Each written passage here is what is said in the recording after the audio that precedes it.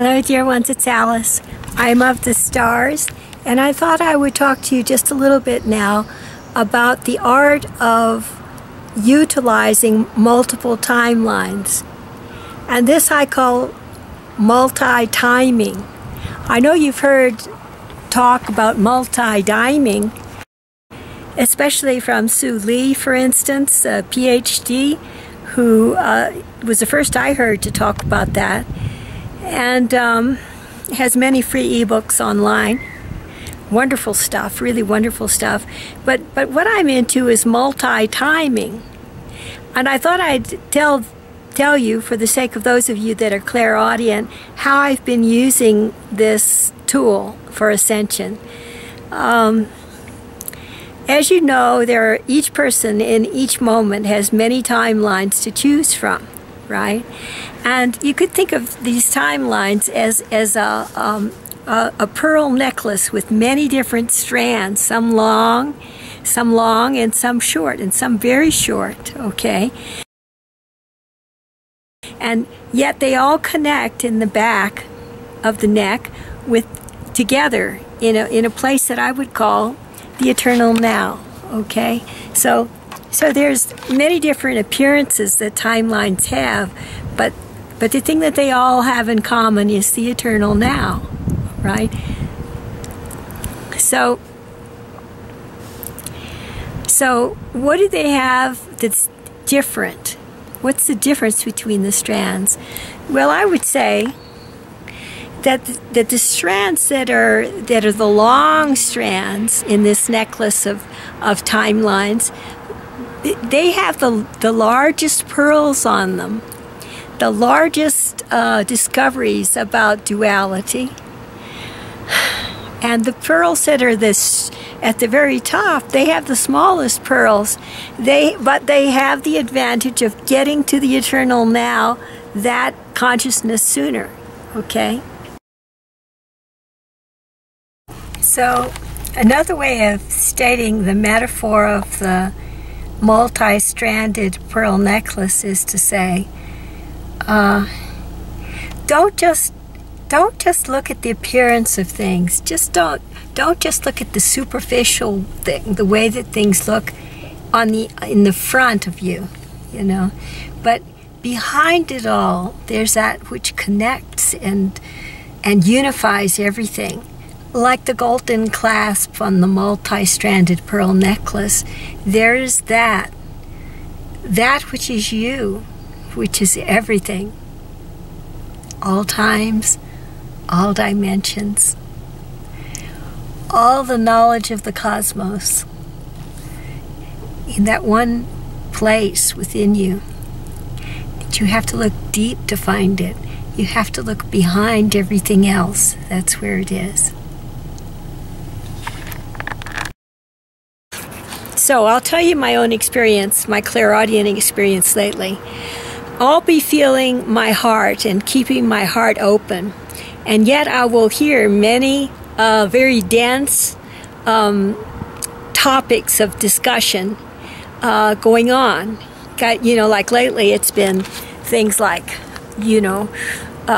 murder and especially serial killing and psychic rape and all kinds of things that I consider to be the very large pearls on the necklace of time, the ones that integrate the most experience of duality into our soul knowledge. And we've all been through these energies in past incarnations, or most of us have. And so what we hear, we may be hearing from the point of view of the ascensioneer, right? The person that's the light worker. We might be hearing energies from our own past lifetimes, or from another way of looking at it is from other lifetimes that are happening right now in the eternal now, that are like that include the experience of very dense energies. Or we might be hearing other folks' experiences of very dense energies. I recall that spiritual counselor Peggy Black, www.peggyblack.com, once mentioned her intuitive feeling that much of what we clear here may be other people's energies available to us to transform as light workers. So my stance is, when I hear what appears to be other people talking about these topics, that were I to follow that timeline would be very worrisome to me. I would be very concerned if I were stepping into the temporal world about the outcome of these things. You know, is that person going to stop serial killing, for instance, or psychic rape? Is that person going to allow this world to ascend like that? I would want to step into a position of social justice if I were in the timeline in terms of cause and effect, okay? But instead, I place my awareness on the clasp at the back of the necklace, on the eternal now, and through that commonality, I open my heart. I keep my heart open, or at the very least, I accept the feeling and the pattern that I experience in my heart, which might be sometimes a fluttering or a palpitating or a flooding with energy or a constriction of energy. Whatever it is, it's okay, because there I am, the glue that holds all these timelines together. I am the clasp, the golden clasp. I am the eternal now. So people have asked me, why don't you get upset about all these stories floating past in the noosphere? And my answer is this: they may be true, completely true for the people that I hear talking, but they're not true for me. For me, truth is love and light, you see.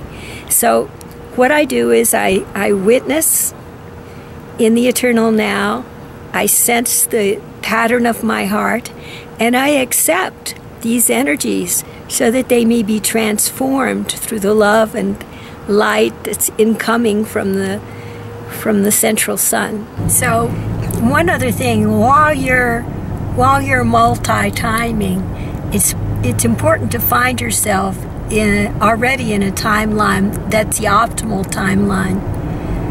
And so the first thing that I do when I start hearing discordant clair chatter is I get myself out of that timeline. And I should have mentioned this. I go, and I've talked about this before, but I'll explain it all again. It's very simple. You say, spirit to team, optimize timelines for the all through free will. That's the activation from the Hathors. The Hathors are very cool. They're all love and light. They're beautiful beings of love and light. Fifth dimensional and higher, much higher sometimes. But, you know, personally I prefer those of the fifth dimension. They're just too cool for words. Very cool. And not that I'm against any others. It's just that I really have a wonderful time with the 5D Hathors. And it's been too long, really. It's been a while. And I'm really looking forward to the next time they pay me a visit. So anyway, to get back to the activation of light, it goes, and to explain it just a little bit, you say spirit to team. That's your highest self and your soul talking to your celestial attention team, sentient team. And then you say optimize timelines. That then puts you on the top rung of the strands of pearls, right? The shortest and most optimum timeline. Or for the current situation, it might be another timeline that puts you out of physical danger, for instance, and emotional turmoil, and it takes you out of the mental chaos and all that, you know. So you just ask your team, your celestial ascension team, to find for you the optimum timeline for you to deal with what's going on right now, the clearing that's happening, see? And then you say, for the all, through free will. And what that means is you're aligning with the deepest truth of this universe. For the all means that you unite all of your own energies with all of the beings and energies everywhere in this universe. For the all. It's kind of like the Buddhist saying that says, may all beings be happy, may all beings have enough to eat, and like that, the metta prayer of the Buddhists. Except that it includes all the energies, all beings, all energies, all sorts of energies. Even rocks have a certain sentience to them, you know. And so the air, all of the other dimensions have their own sorts of beings. And the all includes all of that, everything. And all your beingness too, which there is quite a bit. And so then through free will means that everyone's free will must be honored. And that's because this is a free will planet. This is where we place our feet. This is where we take our stand for Earth, for our free will planet. And we honor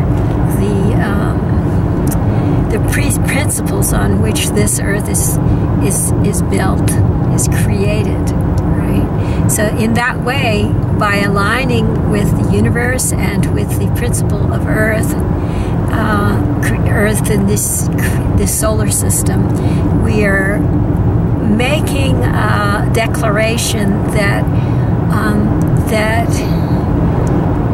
you know about unified field theory, that permeates everything, you know, that allows everything to unfold according to the divine will. So there's that. For those of you that are just becoming aware of this and just stepping into the clairaudient astral stories, I would say the important thing to know is that none of this is real. What you hear is not real. What you hear is merely a clearing of the noosphere so that it can become more aligned with the energies, the other energies of New Earth. Because, see, the incoming light, it can easily transform the physical Earth, and it can transform the astral plane too. But the noosphere is a specific thing that we humans are very sensitized to because of the type of brain structure that we have. So in a way, it's left to us and our ascension teams to accept and transform the energies of the noosphere, or so I feel it. For those of you that don't resonate with the notion of timelines, but maybe with the old Hindu mythology, you could consider from the standpoint of the Buddha, the island of peace, the play of Leela, consider that, the play of illusion in the world, and just know that through your peaceful mind and heart, all this is changing. It's not real. None of this is real. It's just an illusion. So, 2 tools. Talk to you all later. Take care. Love you lots.